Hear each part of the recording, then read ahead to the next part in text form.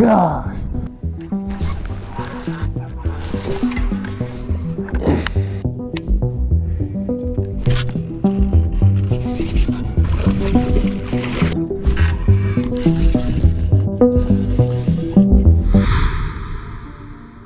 Well, welcome to Lake Break. This is a series kind of devoted on this channel to breaking down bodies of water. Today, I'm giving myself about 7 hours to catch a 5 bass limit that weighs 16 pounds. I'm actually fishing a lake that I've only fished one other time before. This is Cedar Creek Lake down in Kentucky, and I fished it back in the fall.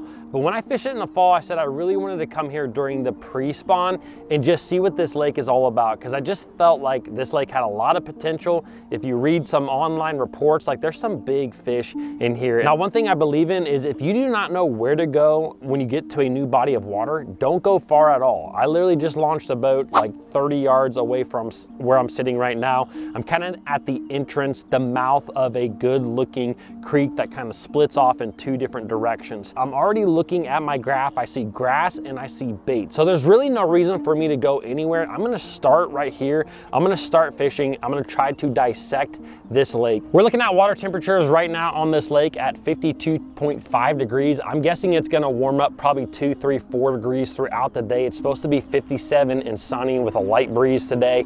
So I think it could turn into a really good day. I also think that there may be a later in the day bite, but we're just gonna see what happens. This video is brought to you by my apparel company, Finn Fishing. Finn Fishing is one of the only fishing apparel companies on the market that has a USA-made sun shirt, a sun shirt not made overseas. And right now, if you use the coupon code BOGOCAST50, if you buy one sun shirt, you get the second one for 50% off. That is absolutely one of the best deals that you will find for a sun shirt made in the US. All you gotta do is add the 2 sun shirts to cart that you like, use that coupon code, it will discount you at checkout. Shopping at Finn Fishing is truly the best way to support this channel and help me keep bringing videos like this to you. So click those links down below in the description.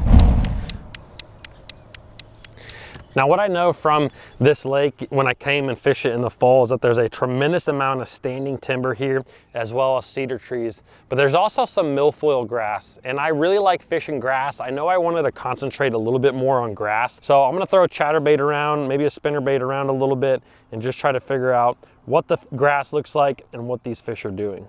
I think what I'm gonna do is work my way into this pocket.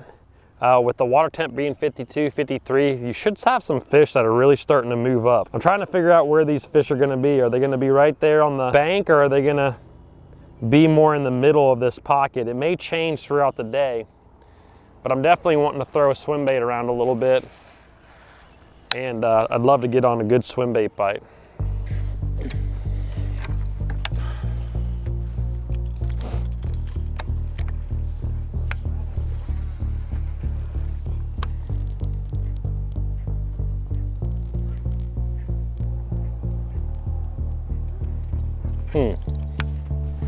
Just had one chasing my glide bait in. I was just about to turn around. I'm kind of getting towards the back of this pocket. I'm really not seeing just a whole lot of activity back here.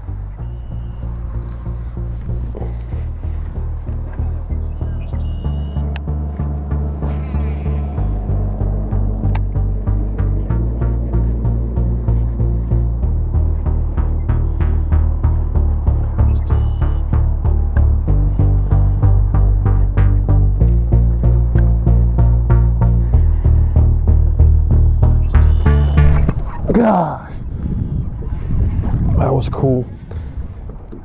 There's the first one right when I was about to leave. Looks like that. Here we go, baby. First one. All right, fish number 1 of the day. We are about 45 minutes into fishing. So love to get off to a good start. Just a solid fish to get started. Caught him on a Berkeley Stunna jerkbait. So we're gonna put this fish towards our goal. He comes in at 2.07. 2.07.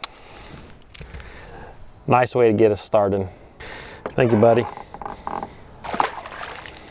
You know, what was kind of interesting about that fish is he was definitely more in the center of this pocket, and kind of coming in here, watching my 360 and live, I'm definitely seeing more fish actively in the center of the pocket here. And I'm guessing with the cold night, you have a lot of fish that are just kind of pushed off right here in the middle. I do think with the warmer day we're going to have, these fish are going to kind of transition up onto the flatter areas where I might be able to catch them on a spinner bait or that big swim bait around some of this wood cover, kind of on that top edge of the grass. So I'm really looking forward to that because I think that that could be a lot of fun. That particular fish, I had just made a random cast out in the middle, and then I realized that there was a fish following my bait when I was looking at my live, and I actually sped it up really quick, and that triggered that fish to come up there and eat it. And so even though this you know, water temp is 52 degrees, sometimes even in colder water, speeding a bait up can still trigger a fish. So I'm just gonna have to play around with the cadence a lot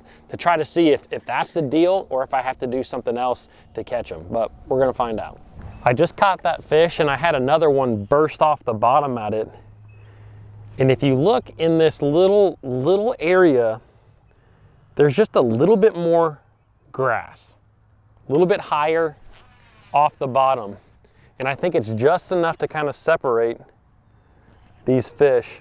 Just a little bit taller grass. If you look this way, you can see how good that grass looks. And if you look over here, you can see not much grass. So that is what those fish were sitting in. That Berkeley Stunna, I believe that's a table rock shad color. Man, I have caught fish everywhere on that color. To me, it is just by far one of the best little baits to catch them when you're dealing with, I mean, 50, 60 degree water temps. Oh. Well, that is something you do not want to do right there. Almost backlash bad, but that jerkbait, that thing is done. Done skis. I really hope I have another one. I was just talking about this jerkbait and how much I love it and how many fish I've caught. I'm actually tempted too to try that hanky panky. Let's try that hanky panky. I'm feeling it. You know, something that I think is really important as a fisherman is always to look for correlations between different things. If you look at the bank, right where I'm sitting, there's a very small indentation in the bank. You know, the rest of the bank that I've been fishing is pretty flat, I guess you could say, pretty straight. And, you know, this indentation, I don't know that it's necessarily what has made the grass grow a little bit better in this area, but it might be the reason that there's a little bit bigger flat right there where this grass is. So I might have to go look around for more indentations like that if this ends up becoming a pattern or I end up catching more. Well, I fished in this small creek arm a little bit longer than I would have really liked to, but I was just thinking that something was going to happen. We've been in here for about an hour, and I'm going to make a move. When I was here in the fall, I actually caught some fish flipping some deeper cedar trees. And I think that some of those cedar trees in some of the right areas could be perfect little staging places for bass to wait before they go up and spawn, kind of that pre-spawn staging area. And that's really the time frame we are in right now. So I'm actually gonna rig up a rod real quick for flipping. Probably gonna flip a jig around. So I'm actually putting a little bit of backing on my reel real quick, and then I'll put some 20-pound line on.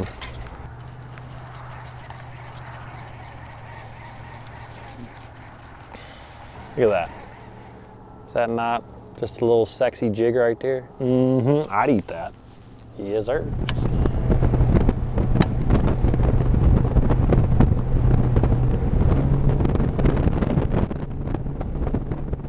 Now, the biggest thing when you're fishing trees like this is really figuring out if there's a specific type of tree these fish like, whether that's maybe they like a certain hardwood. And the other big thing is the depth. What depth zone? Maybe they like all the trees in 6 foot, 4 foot, 10 foot. So you really just gotta experiment. I'm not gonna spend probably more than 20 minutes or so fishing this way, because what you never want to do as an angler is get caught up fishing history. Even though I caught them this way, definitely doesn't mean I'll catch them this way today. But at the same time, I've been to lakes before where I started not fishing history and then realized that the fish were doing a certain thing for a certain reason and they were still there.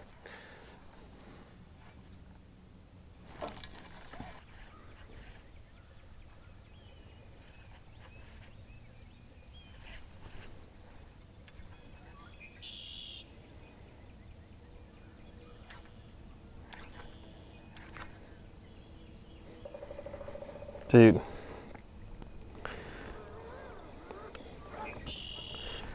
that fish shot out of the grass and put the brakes on.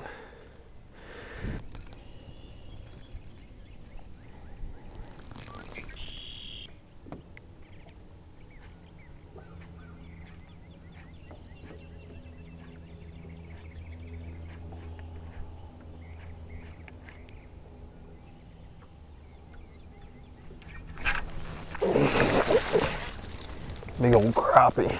Figured that's what that was. Look at that crappie.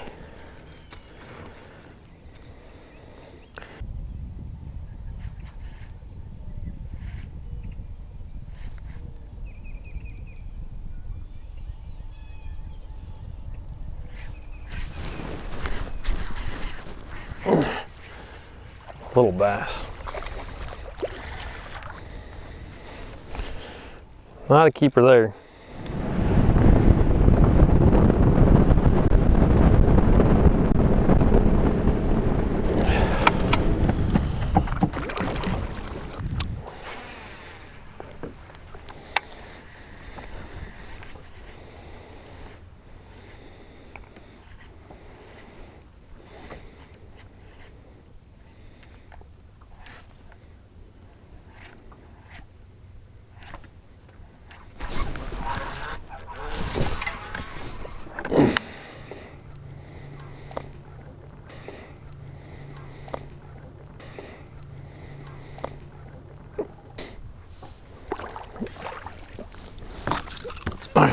Oh, just got fish number 2.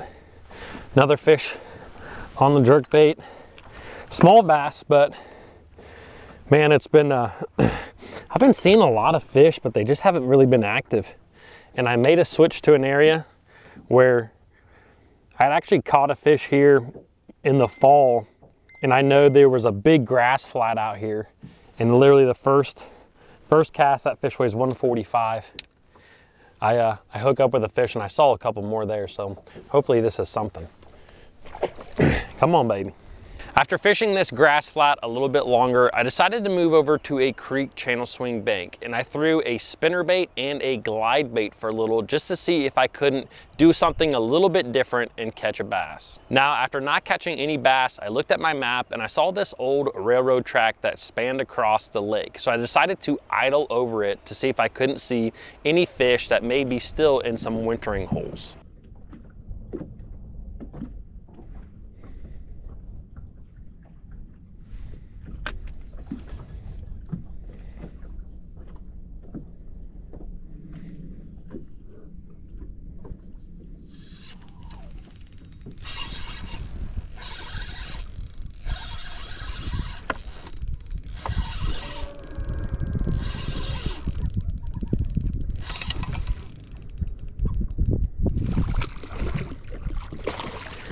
Those are old bass.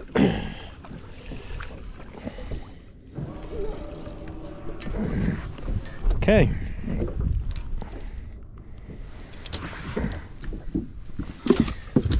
Just caught our third one. Look how cold that fish looks. You can just tell that it's been deep, wintering up, and still, I mean, I'm out in the middle of the lake right now. I mean, he's not huge, but he's a 242. So we'll see. Maybe there's a lot more down there like that. I'm about to find out. Just a solid fish. It's fun though, just trying to figure out a new lake. Gosh, look how ghost white that thing is. Let's see if there's more of them.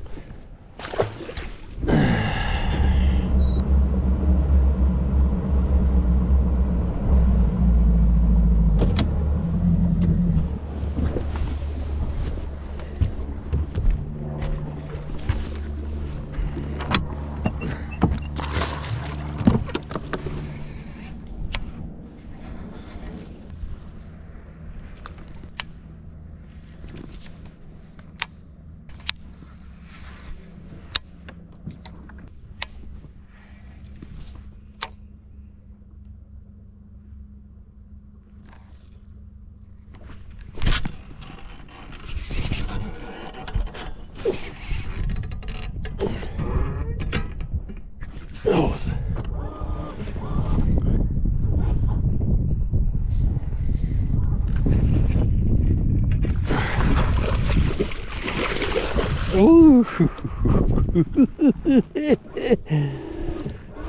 Let's freaking go. Gosh, it's been a while. I could tell that that fish was suspended pretty high in that tree. You know, it's been a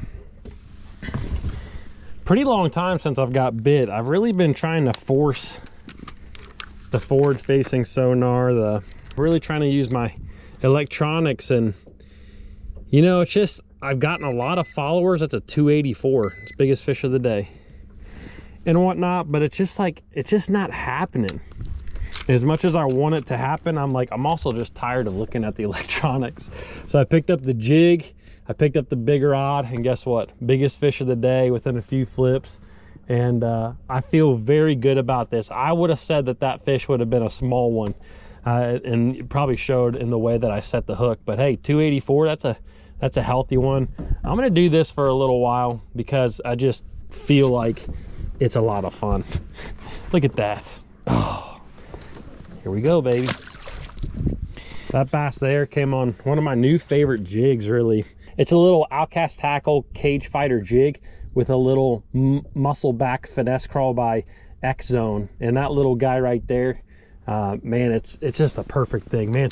As soon as I flipped that bait in, that fish had to have been, I mean, sitting maybe 2 foot below the surface, because I noticed my line sank real quick and then it stopped and then it just slowly was moving off. So I just decided to go ahead and check, and sure enough, there was a fish there, but he was like toot, toot, toot, toot.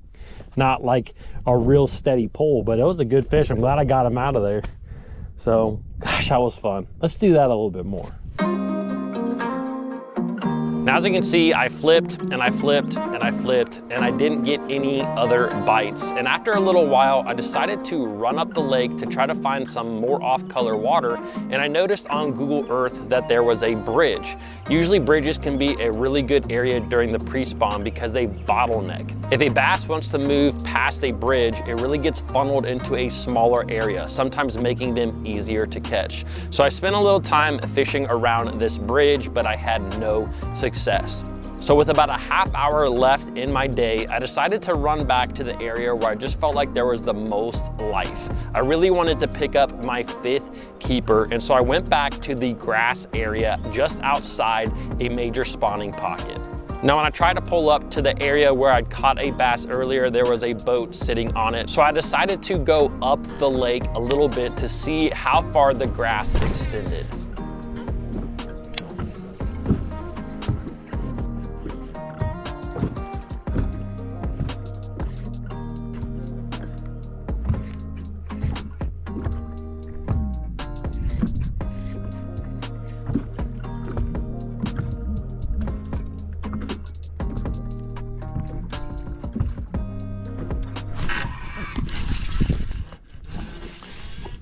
You're kidding. Come on, baby. It's a good one, too. Stay down. No, don't come on.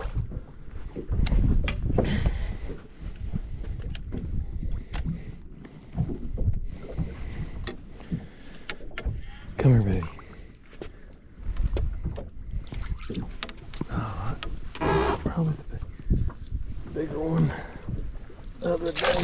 Oh no.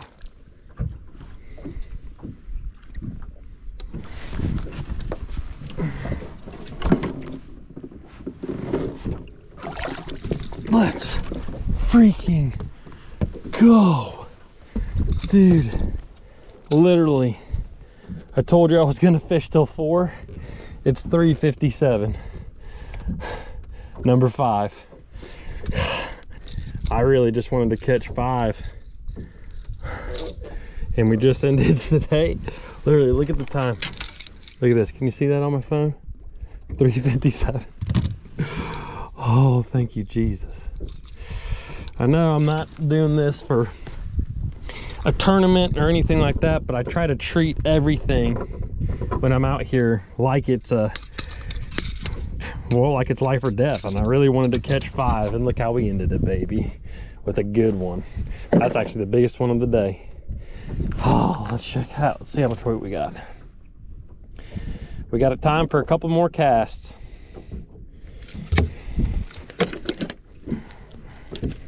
Number 5. Oh my gosh, I am so pumped. 361. Let's freaking go. Right at the end of the day. Oh my gosh.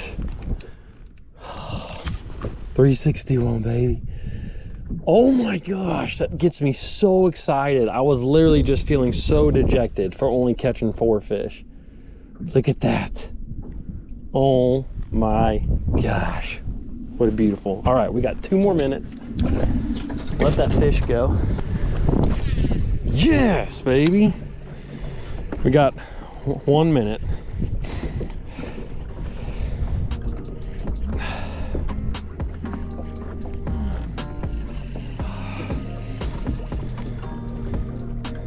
Oh my gosh, that really gets me excited. Just a little grass patch.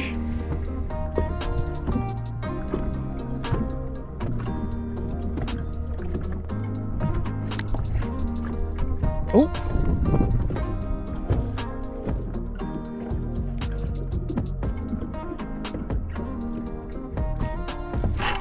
There's another one. Oh, that's freaking, all right. That's not gonna help me at all, but number 6. That's probably not a keeper here, but it's a 12-inch keeper back home. But gosh, that one rocketed off the bottom. I think these fish are starting to get a little more active. I'd kind of gotten away from them. Still a lot of fun. Well guys, it's 4 o'clock. 4 o'clock on the dot. Oh, just turned 4:01. You see that? So we're gonna have to end the day. It was a tough day for me, to be honest. You know, my final weight with 5 fish was 1241. But gosh, you know what? That one fish at the end of the day, that totally made it worth it. I mean, 100%. I had a lot of fish follow my jerk bait today, and it just seems like they just didn't want to commit. And I kept telling myself, man, I'm gonna run into them, man, I'm gonna run into them. And I just kind of plucked one off here and there. But man, it was still a lot of fun. I had a lot of fun out here. I hope you guys enjoy these style of videos. I really try to break down the lake so that you guys can see how I attack it, and hopefully it can help you to attack it. The big player today ended up being the Berkeley Stunna. That's the one that I caught most of the fish on. I fish it on an ARC Tharp Series 1-eye jack rod with 12-pound test, and I got a 7.1 gear ratio ARC Gravity 5 reel. I caught fish on a couple other things as well, but that was the one I caught the majority of the fish on. If you want to watch another video that's kind of in this same style, I'm going to leave a link for the playlist of the lake breaks right here. Really enjoy you guys watching, and I will see you guys in the next one.